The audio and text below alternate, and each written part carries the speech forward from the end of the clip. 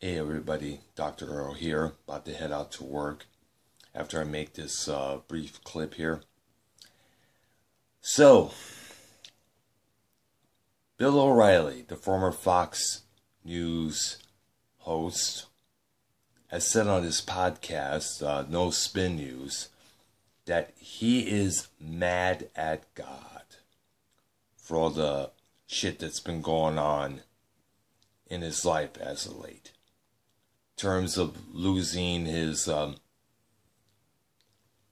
position at Fox News, being severed from that network, but also with what led to him being severed from that network.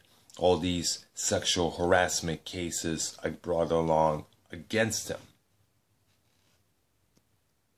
Now, I can understand him being upset and angry and bitter and frustrated and all that. But let's make a few things clear. I'm going to say it up front. Bill, don't be mad at God. Be mad at you. If you did do all that stuff, then shut up and enjoy the heat that you're now getting. Okay? If you did sexually harass this girl, that woman, this girl, that woman, that coworker, and that, then shut up. Enjoy enjoy your just desserts.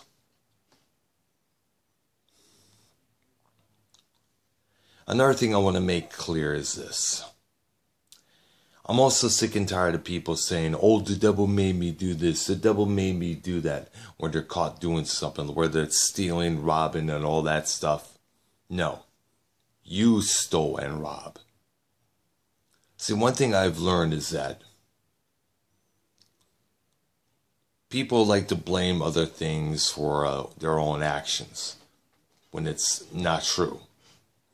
You were the one who stole, buddy. You're the one who put that needle in your arm.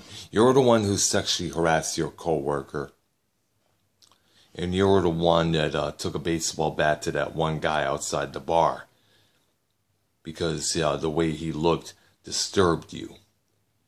You are responsible for your actions. God and Satan only give you the options. If you follow those options or not is up to you. Okay, you can do them or you can ignore them. If you're wise, you ignore the devil's options and obey God's. Okay, that's what I'm going to say. I'm Dr. Earl.